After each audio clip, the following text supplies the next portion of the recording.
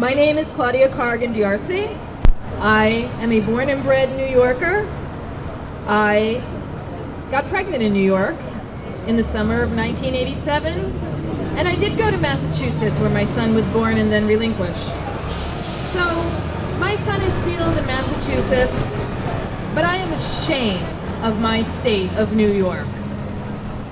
The fact that there is one woman sitting in Albany by the name of Helene Weinstein who refuses to see the writing on the wall and allow our New York adoptees to be treated the same as every other citizen in the state of New York makes me ashamed of being a New Yorker. I do not know why she keeps on putting her head in the sand, and her pathetic creed that birth mothers, like myself, are afraid of our own children makes me want to take these boots with their very pointy silver tips and put them where the sun don't shine. She doesn't know what she is talking about.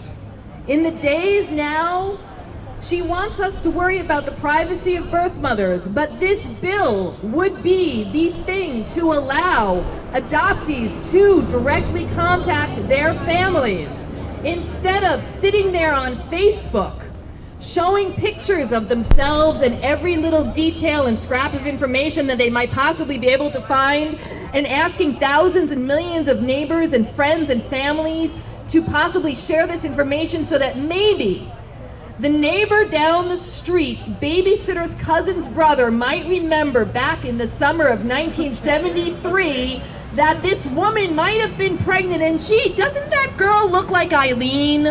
Weren't there rumors about her having a baby? Or about the DNA results, where now people are looking and contacting their fourth cousins twice removed and saying, hey, we have genetic markers. Do you happen to know anybody who gave up a baby for adoption because, hey, we might be cousins and I'd like to find out where the heck I come from?